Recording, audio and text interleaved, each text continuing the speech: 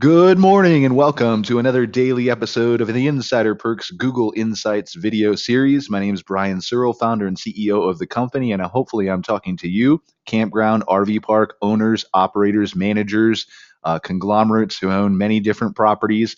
The goal of this is to kind of randomly pick a city, randomly pick whichever campground shows up first, second, or third there in the Google local search boxes, kind of run through there and give you an idea of the perception people have based on that information. And the goal here is not to criticize anyone. The goal is to make you, the owner of this specific park, or you, the owner of any other RV park, step back, kind of put yourself in your guest's shoes, and show them how they are perceiving your park. So let's go ahead and dive right in. Our chosen city for today, as you can see, is Houston, Texas. We put our keywords in here at the top. Underneath that, you can see the Google local search box.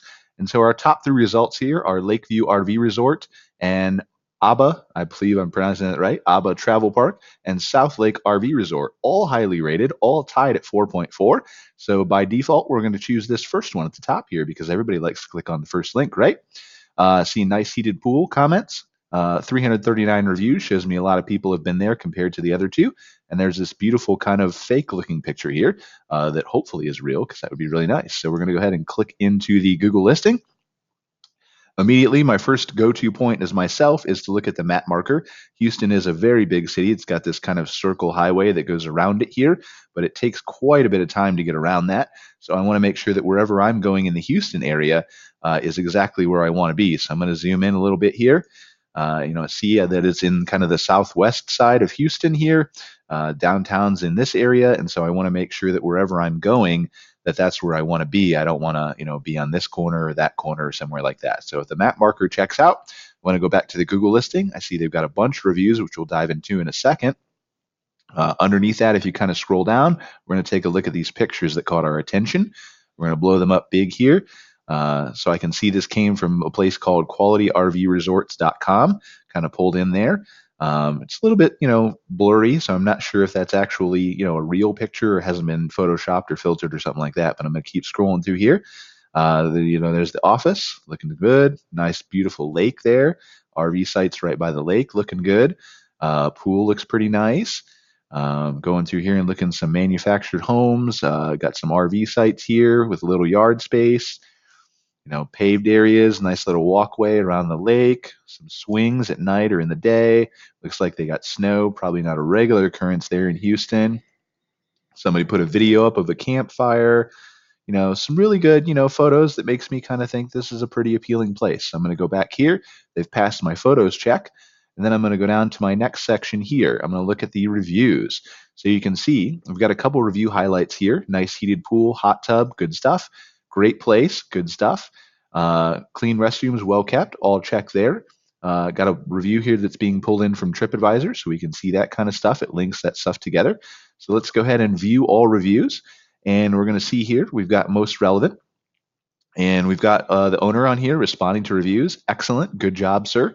You want to make sure that you're responding to every single review that you get in, good and bad, because it shows the people that you care.